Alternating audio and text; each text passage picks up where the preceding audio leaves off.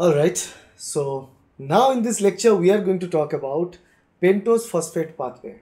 In this series of lectures we are discussing about different complicated topics with mnemonics and tricks. In this particular lecture from Shomu's Biology, we will be discussing about the different enzymes of pentose phosphate pathway. Particularly, the pentose phosphate pathway is divided into two different sections. One is the oxidative phase, another one is a non-oxidative phase. So we'll be seeing what are the enzymes of non-oxidative phase, what are the enzymes of the oxidative phase, and we'll also see the products of the pentose phosphate pathway, the major products that are related to the pentose phosphate pathway. So let's begin, and I want you to focus on this particular image where you can see that some people are playing piano inside a dark room. So there's a dark room and there's a piano and people are playing. One of them are playing the piano, others are listening to that song. So we'll move on, and that's what we are going to remember. Great people play piano and sing the song. This is the mnemonic for you. This is the sentence that you need to remember in order to get it. Great people play piano and sing the song. Okay, I'll rearrange this sentence again. Great people play piano and sing the song. You see that all of them, the starting point is all are capital letters. So that signifies that G, P, P, P, A, S, T. They start with the name of the enzymes. So what are the enzymes we are talking about? First is the G for glucose 6-phosphate dehydrogenase. This is the very first enzyme. Second enzyme here is P, 6-phosphogluconolactonase, because the substrate is 6-phosphogluconolactone and the enzyme is 6-phosphogluconolactonase. Then comes another P, the second P from play, so that is 6-phosphogluconate dehydrogenase. So first a dehydrogenase, then lactonase, then again dehydrogenase. Then comes A. So three P's are out there actually. People play piano. Third one is the piano, P from piano. P is phosphopentose isomerase. So again phosphopentose isomerase.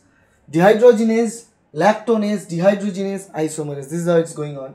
And there are three P's, remember. Great start with glucose 6-phosphate dehydrogenase. Then P, P, P. Three P's are listed. Then comes A, right? And what will be A? Aldolase. Okay? Aldolase is the enzyme. Then comes S. S is pseudoheptulase dehydrogenase. Pseudoheptulase dehydrogenase. The substrate here is pseudoheptulose, okay, which is a sugar. Then comes T. T from the T, transketolase. So basically these enzymes are the one that transketolase, transaldolase. The job of this enzyme is to rearrange the structure of carbohydrates, okay, and that is the job of the pentose phosphate pathway, is to shuffle between different form of sugar, 5-carbon sugar, 6-carbon sugar, 7-carbon sugar, 3-carbon sugar, 4-carbon sugar. All this type of carbon sugars can be produced from the pentose phosphate pathway. Okay, that is the beauty of pentose phosphate pathway, because it can give rise to different varieties of sugar, plus it can regenerate NAD that is required. NADs that is required for the process of cellular dehydrogenase. I mean basically dehydrogenase enzymatic reactions. So these are all enzymes for oxidative phases. Now we are going to move and talk about the enzymes involved in the non-oxidative phases. So the enzymes involved in oxidative phase is done. Now we are going to see enzymes involved in non-oxidative phases of the same pentose phosphate pathway. Okay, so for that I want you to check this particular image. This image is when there's a camera and there are some people. So one of them is taking a photo of the rest of the group. So this is where people are taking photographs. So basically what you need to remember is take the photo of for all. Take the photo for all. If you remember this, take the photo for all, you'll know and you can easily write down the name of all the enzymes involved in the process of non-oxidative phases of pentose phosphate pathway. So I'll rearrange it. Take the photo for all, but for is modified to PHOR for in this case only. That's the difference. Rest of them are fine. Take the photo for all. So every single starting of the word is of capital letter. Take the photo for. So T, T, P, P, A. The name of the enzymes will begin with this alphabets. First one T, transketolase. Second one, another T from D, transaldolase. The third one, starting with P, phosphopentose isomerase. Got it? The fourth one, again another P for phosphopentose isomerase. So the difference between these two P is that the first one is phosphopentose isomerase, PH. Second PH is for phosphopentose apimerase. Okay? That's the difference between the two P. And then last is with A, all A aldolase. That's how the process is done.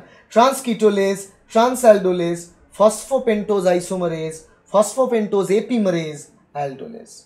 Okay? So this is how you need to remember. Okay? Quite easy. Take the photo for all. But for will be changed to PH or for. That's how we understand. Now the last thing that I want you to know is the products of pentose phosphate pathway. What are the products of pentose phosphate pathway? You can easily remember that, and you can remember that by this particular image where a computer is burning, smoke is coming out of it. So it's basically heated PC. That's what I want you to remember. Heated PC, and I can rearrange with capital H, capital T and capital P and capital C. 4 different parts of it. 4 different important components we'll be discussing here. The first one is heated, this particular term where we have HE and we have TE, right? So HE is for hexose monophosphate shunt. This pentose phosphate pathway, this is actually known as the hexose monophosphate shunt.